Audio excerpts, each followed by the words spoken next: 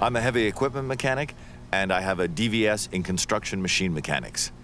I should mention, we're 550 meters underground right now. We also have a garage at 810 meters deep, which is quite impressive. The first time I realized that, I thought, wow, that is really deep. If you haven't experienced it, you don't know what a thrill it is. I work underground, and I repair and maintenance heavy equipment. What I like most about my job is that we keep track of the equipment we repair. When the equipment we repair leaves the garage and doesn't come back, I figured I've done my job right. Sometimes we have to look for unusual problems and make the right diagnosis. New technology helps us a lot to quickly identify a problem. Now we work a lot with computers. I'm a mining engineer. I have a DCS in mineral technology and a bachelor degree in mining engineering from Polytechnique, Montreal. I'm in charge of planning the work required to run the mine, like drilling, blasting, sublevel caving, backfiling, and excavation and ventilation. Everything we need to produce the ore that contains gold. You know, we need a lot of underground components to extract a ton of ore-containing material, including electricity and compressed air. All that represents big engineering-related challenges. Today, with new technologies, we can mine in areas where we couldn't a few years ago. Plus, jobs will evolve to focus on more specific tasks, like operating remote-controlled trucks 985 meters underground. At that point, we'll hire more people skilled to operate these new technologies.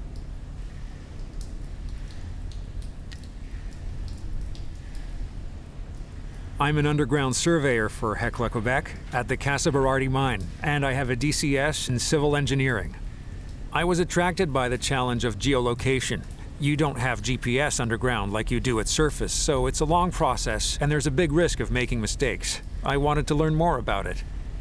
That said, new technologies are used more and more in surveying. For example, theodolites, our topographical instruments, measure everything automatically.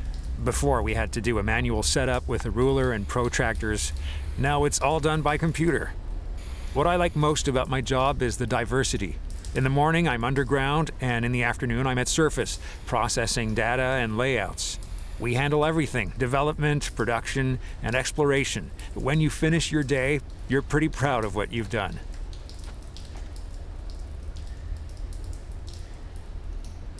I'm an underground development miner at Casa Berardi, and I have a DVS in ore extraction.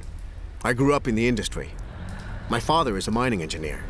In my job, I do ground support and explosives loading. Today, for example, we're extending a tunnel, and I'm operating the scoop. I'm emptying the tunnel of sterile debris.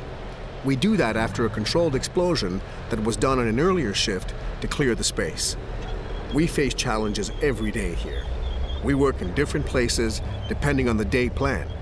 We have to be able to visualize, manage, and analyze various locations to do our job safely. It's a great profession and a fun job. We learn a lot.